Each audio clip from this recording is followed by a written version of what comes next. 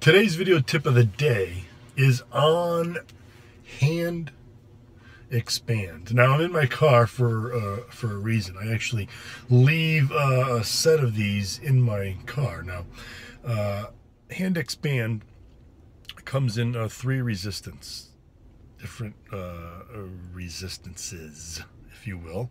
The light blue is the lightest, so I suggest starting here with the light blue. To get accustomed to the actual movement and train your muscles and nervous system. And then they have a medium blue, which is the medium resistance, just a little bit more than the light blue, and then a dark blue. So 3 different levels of resistance. And I'll talk about mixing them up as well. But for the beginning, you just want to start off with the blue, light blue. Don't worry about your rep range, or you want to do some high reps to train your nervous system and these extensor muscles. So now what am I doing? Well, this movement here. So this movement I'm doing with my hand is extension. Right, I'm extending my fingers versus when I'm training my grip, I'm squeezing. So we do a lot of flexion, gripping movement, which is flexion, where we're grabbing a bar or whatever in the gym. The problem here is that you create an imbalance in the forearm muscles, which actually are the ones that open and close the fingers, as well as extend and flex the wrist. So what you want to be doing, what's critical here with the hand expand is it's the only way, one of the only ways you can use a rubber band as well, but it doesn't stay on. What's nice about the hand expand is it goes right on your fingers and stays on where it's supposed to and provides the proper resistance. So now, as I was saying, the problem is that we create these muscle imbalances. And for those of you who've been following my training advice for a while, know I'm a firm believer in eliminating, or at least minimizing, those imbalances between opposing muscle groups. And here we're talking about the extensors of the hand and the flexors, which are going to flex, open the hand. Extension, flexion is closing the hand, which is when you're gripping. So the problem is we create imbalances in these opposing muscle groups. So for example, with lower traps and upper traps, 2 different movements. I'm sure to suggest that you guys train your lower traps as well as your upper traps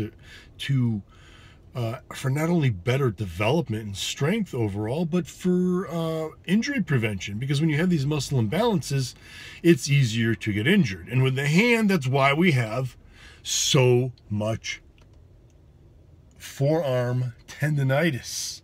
Are you getting pain when you're doing curls in your forearms? Or when you're doing pull downs or other gripping exercises?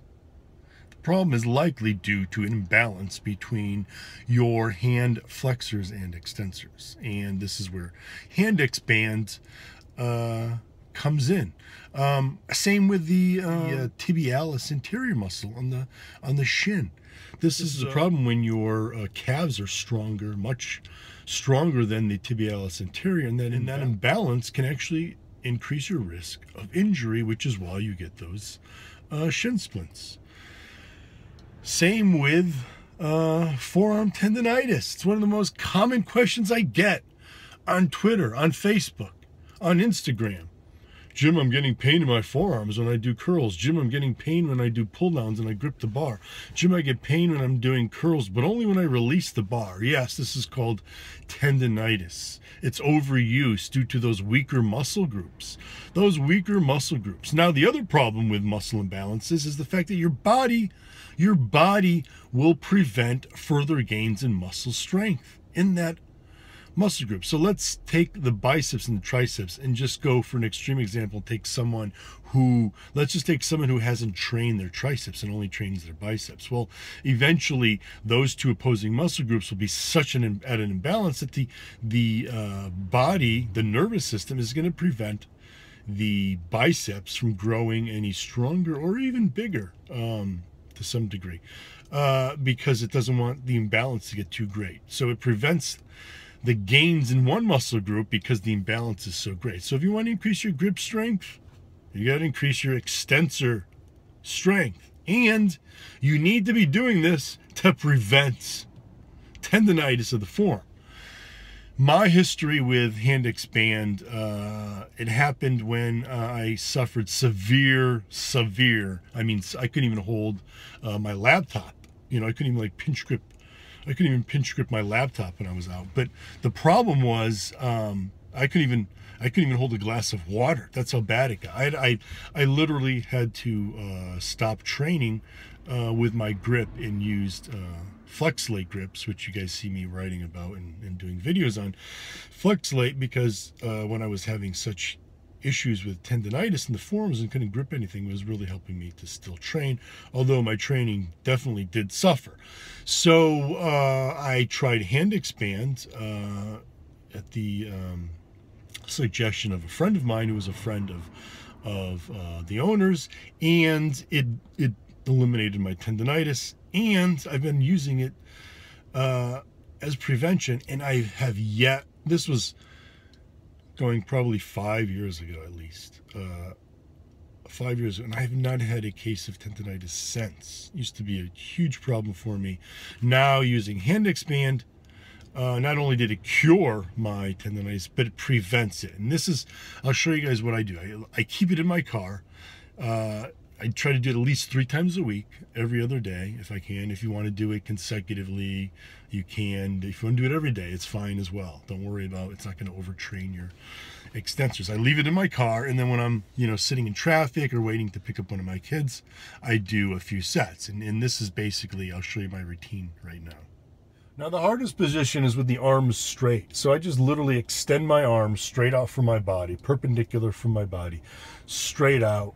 And I do the hand expand, open, hold it for a second, and then close it. Open and close. It looks more like this. And you can see how far I put these on, just on the fingertips. And so I'll typically go to just about muscle failure here. But the other thing you want to make sure to do is you also want to switch up your hand position. So pronated, which is basically palm down, is one position, but you might also find that you're much weaker with the supinated position, which is palms up. So what I'll typically do is I will do all my exercises with pronated grip, palm down. I do straight out to failure. Then I do it with my arm bent at 90 degrees.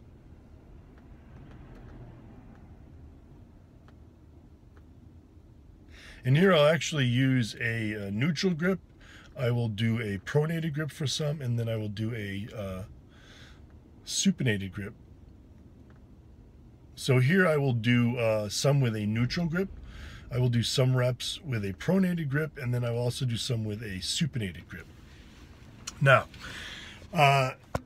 after I do the, so it's straight arm, mixing up, and you can, in the straight arm, you can also do the neutral grip as well, if you want to do some reps that way, but switch it up. It doesn't matter how many reps you do. You can do 3 in each position, or whatever, 1 in rotate.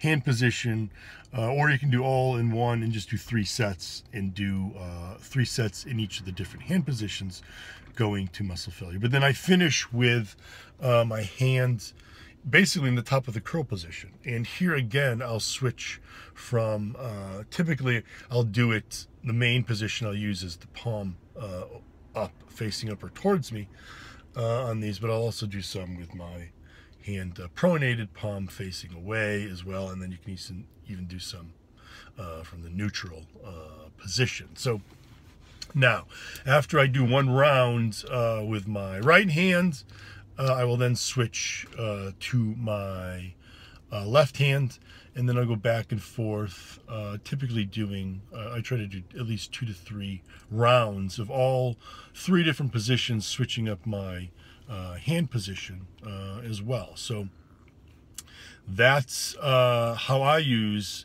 hand expand. And You know, I have no affiliation. Just want to make sure you guys realize I have zero affiliation with Hand Expand. They've asked me to work with them and offered to pay me, and my answer is no.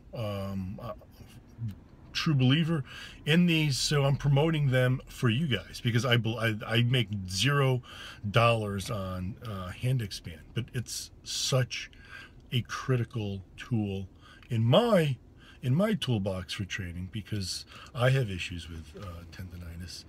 And even if you don't have issues with tendonitis, you might just want to consider using Hand Expand to increase your grip strength and just for overall hand strength. But also prevention. You may not have it now, but as you get older, your likelihood of getting that tendonitis in the forearm is going to increase. Prevention is really the key. This is why we call it prehab versus rehab. Using this exercise properly before the injury occurs versus waiting till the injury occurs. Then you have to take time off from the gym while you're rehabbing. No, prehab, guys. I do this typically, like I said, I try to do at least 3 times a week, about every other day. Don't kill you. Don't, you know, everybody, whoa, can I, you know, I did it on a Monday, Wednesday, and then I forgot, can I do it on Saturday? Yes, doesn't matter. Whatever 3 days you want to do more, you want to do less, that's fine.